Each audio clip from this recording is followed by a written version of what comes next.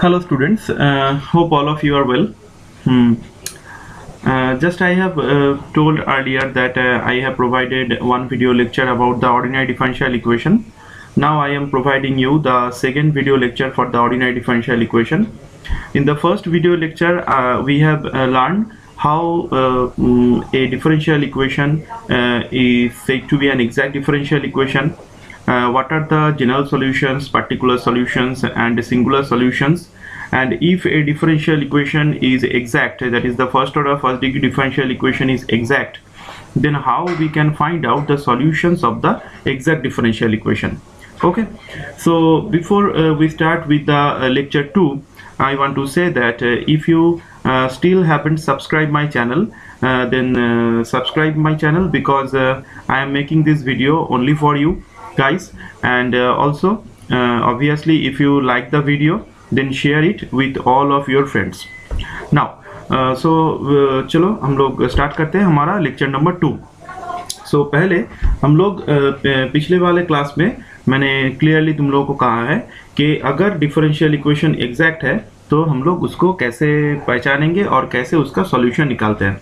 तो समझ लो, कोई भी डिफरेंशियल इक्वेशन अगर हमारे पास दिया हुआ रहेगा कि वो फर्स्ट ऑर्डर फर्स्ट डिग्री का डिफरेंशियल इक्वेशन है, तो ऐसा कोई ज़रूरत नहीं है कि वो हर वक्त एग्जैक्ट ही होगा. ठीक है, तो वो नॉन एग्जैक्ट भी हो सकता है. तो इसका मतलब क्या हुआ, जो M D x plus N D Y equal to 0 जो डिफरेंशियल इक्वेशन है हमारे पास फर्स्ट ऑर्डर फर्स्ट डिग्री का, वहाँ पे डेल एम डेल वाई और डेल एन डेल एक्स ये दोनों सेम आएगा. इसका कोई गारंटी नहीं है.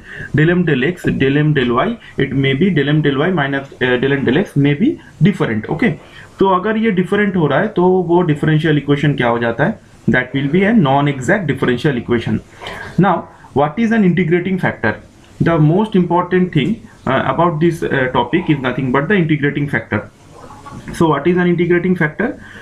If a differential equation is a non-exact differential equation, then we can multiply the differential equation by some suitable factor, and that factor makes the differential equation from non-exact to its exact form, and that suitable factor is known as a integrating factor. तो अगर कोई भी differential equation non exact है तो उसको हम लोग क्या कर सकते हैं, एक फैक्टर से उसको मल्टीप्लाई कर सकते हैं. मल्टीप्लाई करने के बाद हम लोग को पता चल जाएगा कि वो डिफरेंशियल इक्वेशन फिर से क्या हो रहा है, एग्जैक्ट डिफरेंशियल इक्वेशन में कन्वर्ट हो चुका है. तो वो जो फैक्टर से हम लोग उसको मल्टीप्लाई करेंगे और उसको एग्जैक्ट बनाएंगे, तो वो एक फैक्टर को हम लोग कहते हैं कि वो क्या हो रहा है, एक इंटीग्रेटिंग फैक्टर हो रहा है. ठीक है, तो अभी इंटीग्रेटिंग फैक्टर को बारे में पहले एक बात समझ लो कि एक डिफरेंशियल इक्वेशन जो नॉन एग्जैक्ट है उसको कोई भी फैक्टर से हम लोग मल्टीप्लाई करके उसको एग्जैक्ट बना सकते हैं. कोई भी नहीं, इसका मतलब कोई भी का मतलब ये है कि एक नॉन एग्जैक्ट डिफरेंशियल इक्वेशन के लिए बहुत सारा इंटीग्रेटिंग फैक्टर प्रेजेंट रह सकता है. It is not necessary that for a non-exact differential equation there will be a unique integrating factor. It may be there will be several integrating factor present, but among all those integrating factors we have to find out just one factor. Okay, so to find out just one factor there are several rules that we have to learn in this topic. Basically there are 5 rules and we have to go through all these 5 rules sequentially. How to find out an integrating factor of a non-exact differential equation. Okay, so if m dx plus n dy equal to 0 is a non-exact differential equation, then first of all we will find out del m del y and del n del x. Because del m del y and del n del x are not equal, so it automatically becomes a non-exact differential equation. After making it non-exact, we will take the difference of these two terms, del m del y minus del n del x. अभी इसके बाद क्या करना है, 1 by n dy के साथ जो term है n टर्म, इससे हम लोग इसको क्या करेंगे, मल्टीप्लाई करेंगे. मल्टीप्लाई करने के बाद हम लोग दिखेंगे कि ये जो टर्म आ रहा है वो टर्म क्या हो रहा है, ओनली x के फॉर्म में आएगा. इसका मतलब 1 by n into del m del y minus del n del x, that will be a function of x only. If it is a function of x only, then our required integrating factor will be e to the power integration of fx dx. Okay, so del M del Y minus del N del x निकालेंगे, N से इसको divide करेंगे या फिर कह सकते हैं 1/n से इसको मल्टीप्लाई करेंगे। करने के बाद ये टर्म पूरा ही x के ऊपर डिपेंड करके आएगा, वहां पे कुछ भी y नहीं रहेगा। अगर y नहीं रहता है तो सिंपली हम लोग कह सकते हैं कि इंटीग्रेटिंग फैक्टर क्या होगा, e⁻ इंटीग्रेशन fx dx। तो हम लोग चले जाते हैं एक प्रॉब्लम पे। तो समझ लो एक प्रॉब्लम यहाँ पे दिया हुआ है, बहुत इंपॉर्टेंट प्रॉब्लम है। X Y square minus e⁻1/x³ dx minus x² y dy equal to 0। सो हम लोग इसको कंपेयर कर लेते हैं m dx plus n dy से, ठीक है। तो m dx plus n dy से अगर इसको कंपेयर करेंगे तो वो आ जाता है m equal to x Y square minus e⁻1/x³ n equal to minus x² y। सो हम लोग क्या करेंगे उसके बाद, m आ गया ये हमारा, n आ गया ये हमारा, ठीक है। तो यहाँ पे m के जगह पे e⁻−1/x³ लिखा हुआ है। एक ये मेरा एक स्टूडेंट का कॉपी है, तो वो गलती से ये इसको लिख दिया है, ठीक है। तो अच्छी तरीके से तुम लोग देख लो, ये एक प्रिंटिंग मिस्टेक, राइटिंग मिस्टेक है, ओके। तो हम लोग को सिंपली क्या करना है, डेल एम डेल वाई निकालना है। यहाँ पे डेल एम डेल वाई निकालेंगे और डेल एन डेल एक्स निकालेंगे। तो del M del Y del N del x निकालने के बाद इस दोनों का क्या करना है, डिफरेंस लेना है। तो इस दोनों का डिफरेंस यहाँ पे ले लिया हमने। डिफरेंस लेने के बाद ये क्या आ जाता है, 2xy minus of minus 2xy that is equal to 4xy। अभी इसको हम लोग को क्या करना है, n से डिवाइड करना है या फिर 1/n से मल्टीप्लाई करना है। तो n क्या था, माइनस x²y। तो इससे हम लोग इसको अगर 1/n करके इसको मल्टीप्लाई करेंगे या फिर n से डिवाइड करेंगे तो ये आ जाता है -4/x, ठीक है। तो हम लोग यहाँ पे क्या दिख रहे हैं, -4/x जो टर्म है वो इंडिपेंडेंट ऑफ क्या हो रहा है, इंडिपेंडेंट ऑफ y हो रहा है, और ये टर्म डिपेंडेंट ऑफ x हो रहा है। तो यहाँ पे सिर्फ x ही प्रेजेंट है, y प्रेजेंट नहीं है। तो ये फंक्शन ऑफ x आ गया। तो अगर ये फंक्शन ऑफ x आ जाता है तो हमारा इंटीग्रेटिंग फैक्टर हो जाएगा क्या, e⁻ integration of fx dx। तो e⁻ integration of -4/x dx that will be e⁻−4 log x and this will be equals to e⁻ log of x⁻−4, क्योंकि log के सामने जो भी रहता है वो log के पावर में चला जाता है। तो x⁻−4 का मतलब क्या होगा, 1/x⁴ e⁻ log, तो वो वैनिश हो जाएगा और वैनिश होके क्या आ जाता है, 1/x⁴। ये तो सिंपल सा एक प्रॉब्लम है। तो अभी हम लोग को क्या करना है, ये आ गया हमारा इंटीग्रेटिंग फैक्टर 1/x⁴। तो 1/x⁴ से हम लोगों को ये जो डिफरेंशियल इक्वेशन हमारे पास था, ये डिफरेंशियल इक्वेशन को 1/x⁴ से हम लोग को मल्टीप्लाई करना है पूरा साइड पे, ठीक है। तो अगर हम लोग इस डिफरेंशियल इक्वेशन को 1/x⁴ से मल्टीप्लाई करेंगे तो ये डिफरेंशियल इक्वेशन ऑटोमेटिकली एक एग्जैक्ट डिफरेंशियल इक्वेशन बन जाएगा। Then we do not need to check whether del M del Y and del N del x are equal और not, it automatically become an exact differential equation. So if it becomes an exact differential equation, तो अभी हम लोगों को मालूम है कि exact differential equation को हम लोगों को कैसे सॉल्व करके उसका जनरल सॉल्यूशन लाना है। सिंपली हम लोग को क्या करना है, ये हमारा न्यू n हो जाएगा और ये हमारा न्यू n हो जाएगा, ये हमारा न्यू m और ये हमारा न्यू n हो जाएगा। तो अभी हम लोगों को क्या करना है, m को इंटीग्रेट करना है partially with respect to x, n को इंटीग्रेट करना है partially with respect to y। तो m को हम लोग यहाँ पे इंटीग्रेट कर रहे हैं, ठीक है। इंटीग्रेशन करने के लिए 1/x³ को यहाँ पे z पकड़ के इसका सब्स्टिट्यूट करके हम लोगों ने यहाँ पे इसका इंटीग्रेशन कर दिया है, ठीक है ना। और सिमिलरली n का हम लोग इंटीग्रेट करेंगे पार्शियली y के रिस्पेक्ट में, तो 1/x² minus 1/x² will be constant.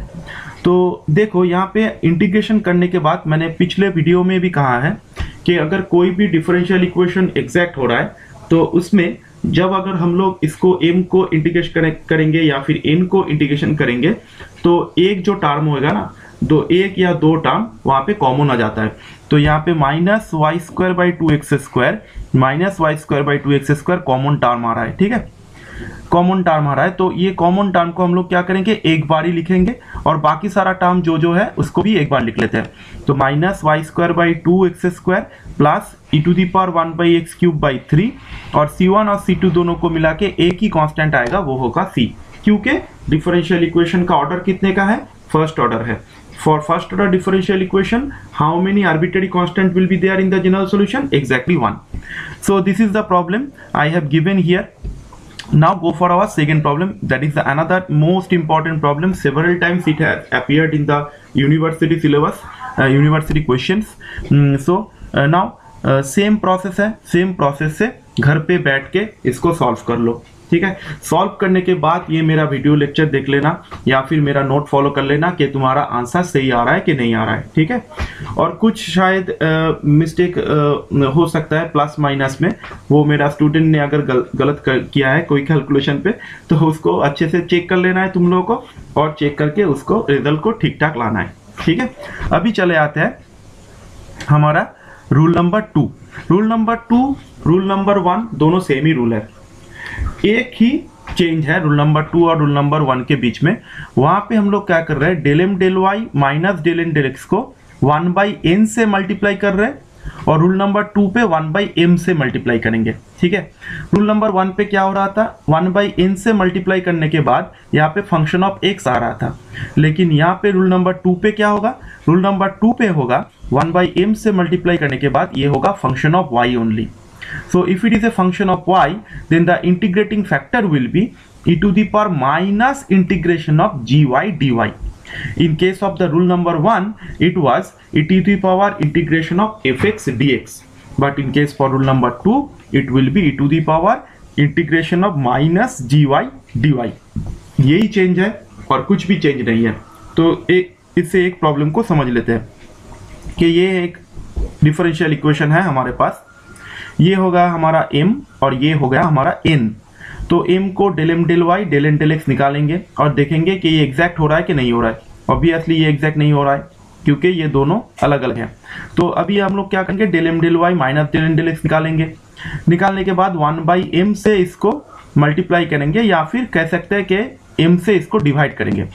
Divide करने के बाद ये क्या हो जाता है, ये हो जाता है 2/y। तो 2/y ये क्या है, फंक्शन ऑफ y है, ओनली फंक्शन ऑफ y है, यहाँ पे x प्रेजेंट नहीं है। तो इंटीग्रेटिंग फैक्टर क्या हो जाएगा, according to our rule integrating factor will be e to the power minus integration of gy dy। सो फिर से हम लोग को इंटीग्रेशन करके ये वैल्यू आ जाता है 1/y²। तो 1/y² से डिफरेंशियल इक्वेशन को मल्टीप्लाई करेंगे तो वो ऑटोमेटिकली क्या हो जाएगा, वो ऑटोमेटिकली एग्जैक्ट डिफरेंशियल इक्वेशन हो जाता है। तो अगर वो एग्जैक्ट डिफरेंशियल इक्वेशन हो जाता है तो उसको सॉल्यूशन हम लोगों को मालूम है। m को x के रेस्पेक्ट में पार्शियल इंटीग्रेट करना है, n को y के रेस्पेक्ट में पार्शियल इंटीग्रेट करना है। जो कॉमन टर्म आ रहा है, यहाँ पे देखो ये कॉमन टर्म आ रहा है, इसको एक बार ही लिखना है, और जो अनकॉमन टर्म है उसको भी एक बार ही लिखना है, और C1 C2 को मिला के एक ही कांस्टेंट आएगा C, ठीक है। तो ये आसान है कि नहीं है? Obviously it is very easy for all of you, but the thing is that in the exam it is not given that you have to go for rule number 1, rule number 2 or rule number 3, 4, 5. You have to remember all those rules very clearly. यही एक difficulty है। तो ये हम लोगों को कैसे पता चल जाएगा, ये हम लोगों को अगर प्रैक्टिस करेंगे बहुत सारा तभी पता चल सकता है, और दूसरा कोई सॉल्यूशन यहाँ पे नहीं है, ठीक है। तो डिफरेंशियल इक्वेशन को अगर अच्छे से करना है तो बहुत सारा प्रॉब्लम को हम लोगों को बार बार प्रैक्टिस करना है। जो भी प्रॉब्लम मैंने कॉपी पे दिया हुआ है या फिर मैंने वीडियो पे दे रहा हूँ, ये सभी प्रॉब्लम यूनिवर्सिटी के क्वेश्चन में बहुत बार आ चुका है, बहुत ही इंपॉर्टेंट क्वेश्चन है ये क्वेश्चन रिपीट होता है हर वक्त। और अगर तुम लोग को इसको छोड़ के कुछ भी और करना है, पहले तो इसको सॉल्यूशन करना ही है। ये जो सब प्रॉब्लम यहाँ पे दिया हुआ है, इस सभी प्रॉब्लम को तुम लोगों को पहले इसको सॉल्व करना ही है। उसके बाद जाके कोई भी बुक ले लो, उस बुक से एग्जाम्पल या एक्सरसाइज में जो जो प्रॉब्लम दिया हुआ है उसको देख देख के रूल को अप्लाई करके तुम लोगों को उसको प्रैक्टिस करके लेना है, ठीक है। और मुझको बताना है कि तुम लोगों को भी समझ में आ रहा है कि नहीं आ रहा है। और वैसे भी सेम टाइप ऑफ प्रॉब्लम यहाँ पे मैंने किया हुआ है, सेम प्रॉब्लम एक एक रूल पे मैंने दो दो करके प्रॉब्लम चूज करके किया हुआ है यहाँ पे यूनिवर्सिटी क्वेश्चन से लेके। तो इसको भी सेम प्रोसेस में हम लोगों ने यहाँ पे सॉल्व किया हुआ है। इसको सॉल्व करो और सॉल्व करके देख लो ये तुम लोगों को आता है कि नहीं आता है। अभी चले आते हैं हम लोग रूल नंबर 3 पे। रूल नंबर 3 एक आसान सा रूल है, जो देखते ही हम लोग को प्रॉब्लम पता चल जाएगा कि ये रूल नंबर 3 से ही होगा, और कुछ भी रूल यहाँ पे हम लोग अप्लाई नहीं कर सकते। तो कैसे हम लोगों को पता चल जाएगा ये रूल नंबर 3 से होगा? रूल नंबर 3 को पहचानने के लिए हम लोग को ये m और n ये दोनों फंक्शन पे कॉन्सेंट्रेट करना है। m और n जो x और y का फंक्शन होगा, ये दोनों ही फंक्शन होमोजीनियस फंक्शन होगा और दोनों ही फंक्शन का डिग्री भी सेम होगा। यही रूल नंबर 3 का मोस्ट फंडामेंटल थिंग है कि प्रॉब्लम को देख के ही पता चल जाता है कि ये रूल नंबर 3 से ही होगा, ठीक है ना। तो होमोजीनियस फंक्शन को कैसे समझे? होमोजीनियस फंक्शन हम लोग फंक्शंस ऑफ सेवरल वेरिएबल्स में कर चुके हैं, ठीक है ना। तो फंक्शंस ऑफ सेवरल वेरिएबल में जैसे हम लोग होमोजीनियस फंक्शन निकालते थे, वैसे ही करके होमोजीनियस फंक्शन निकालेंगे। कैसे समझ लो, एक फंक्शन दिया हुआ है x इंटू वाई, तो अगर प्रोडक्ट होगा तो उस दोनों का पावर को हम लोग को ऐड करके लेना है। तो x इंटू वाई, इसका मतलब है x का पावर 1 है, y का पावर 1 है, तो ये एक होमोजीनियस फंक्शन होगा और इसका डिग्री कितना होगा 2। और अगर डेफिनेशन से आएंगे होमोजीनियस फंक्शन पे, तो होमोजीनियस फंक्शन चेक करने का एक डेफिनेशन है, वो क्या है? x को रिप्लेस कर दो t से, tx से, y को रिप्लेस कर दो ty से, और फंक्शन में tx और ty बिठा दो। तो x इंटू वाई है तो tx इंटू टी वाई लिखेंगे तो क्या हो जाएगा? T square into x Y आ जाता है। तो एक्स वाई तो हमारा फंक्शन है, तो एक्स वाई के साथ t का कितना पावर आ रहा है? t का स्क्वायर आ रहा है, तो इसका मतलब ये होमोजीनियस फंक्शन ऑफ डिग्री 2 होगा। और अगर कोई भी टर्म प्लस करके आ रहा है कि x प्लस वाई है, समझो, तो x प्लस वाई क्या हो जाता है? होमोजीनियस फंक्शन ऑफ डिग्री 1 होता है, ठीक है। ऐसे करके होमोजीनियस फंक्शन होता है। तो अगर ये होमोजीनियस फंक्शन है तो हम लोग क्या करेंगे? m को x से मल्टीप्लाई करेंगे, n को y से मल्टीप्लाई करेंगे और दोनों को ऐड कर देंगे। m को x से मल्टीप्लाई करेंगे, n को y से मल्टीप्लाई करेंगे और दोनों को ऐड कर देंगे। अगर ये एडिशन नॉट इक्वल टू 0 आता है, तभी जाके हम लोग कहेंगे कि इंटीग्रेटिंग फैक्टर क्या होगा? 1 by mx plus ny, that is the reciprocal of mx plus ny। तो जल्दी से एक प्रॉब्लम को समझते हैं। से समझो, ये बहुत एक इंपॉर्टेंट क्वेश्चन है।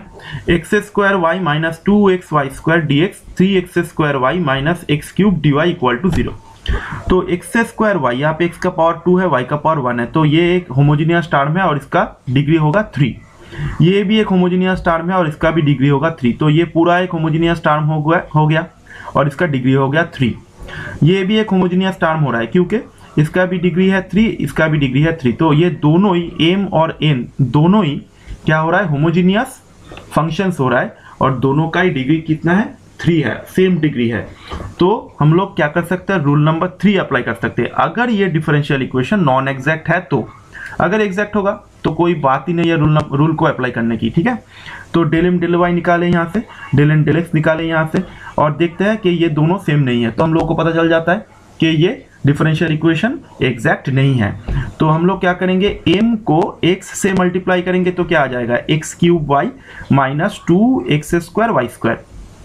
n को y से मल्टीप्लाई करेंगे तो क्या होगा? 3x square Y square minus x cube Y. अभी ये दोनों को क्या करना है? हम लोग को ऐड कर देना है। तो ऐड कर देंगे तो क्या हो जाता है? एक्स स्क्वायर वाई स्क्वायर आ जाता है, कैंसिल आउट होगा कुछ टर्म और एक्स स्क्वायर वाई स्क्वायर रहेगा। तो इंटीग्रेटिंग फैक्टर क्या हो जाता है? 1 by mx plus ny, reciprocal of mx plus ny, that is 1 by x square plus Y square, that is our integrating factor. सो फिर से हम लोग को क्या करना है? इंटीग्रेटिंग फैक्टर से डिफरेंशियल इक्वेशन को पूरा मल्टीप्लाई करना है। अगर हम लोग इसको मल्टीप्लाई कर देते हैं तो वो डिफरेंशियल इक्वेशन क्या हो जाएगा?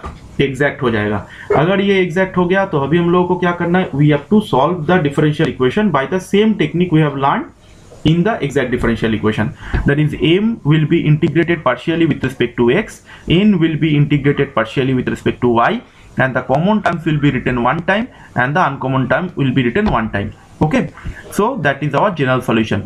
सेम टेक्निक है, बहुत ही आसान है, समझने में दिक्कत हो ही नहीं सकता है तुम लोगों को, ठीक है। अभी दूसरा भी प्रॉब्लम है, इस प्रॉब्लम को तुम लोग खुद से सॉल्व करो। खुद से सॉल्व करने के बाद तुम लोग चेक कर लो कि ये सॉल्यूशन सही आ रहा है कि नहीं आ रहा है, ठीक है। और मुझको ज़रूर बताना कि ये तुम लोग कर पा रहे हो कि नहीं कर पा रहे हो, ठीक है। अभी हम लोग आज के लिए इतना ही छोड़ देते हैं और जो अगेन मैं वीडियो लेक्चर अपलोड कर दूंगा तुम्हारे रिस्पांस के ऊपर डिपेंड करके, और वहाँ पे हम लोग rule number 4, rule number 5, rule number ये दोनों रूल को अच्छी तरीके से समझ लेंगे। डिफरेंशियल इक्वेशन एक बहुत ही मेजर पोर्शन है हमारे यूनिवर्सिटी सिलेबस के लिए, ठीक है। यहाँ से नियर अबाउट 30 मार्क्स का क्वेश्चन आता ही है, नियर अबाउट 30 मार्क्स का क्वेश्चन डिफरेंशियल इक्वेशन से आएगा ही आएगा। ठीक है, तो इसको बहुत ही अच्छी तरीके से हम लोगों को सॉल्व करना है। और जितना भी दोस्त है तुम्हारे, सभी के साथ ये वीडियो शेयर करो। कोई बात नहीं है कि वो हमारे इलेक्ट्रिकल डिपार्टमेंट पे हो या फिर हमारे मैकेनिकल डिपार्टमेंट पे हो, कोई भी तुम्हारे दोस्त हो उसके साथ ये वीडियो शेयर कर लो। ठीक है।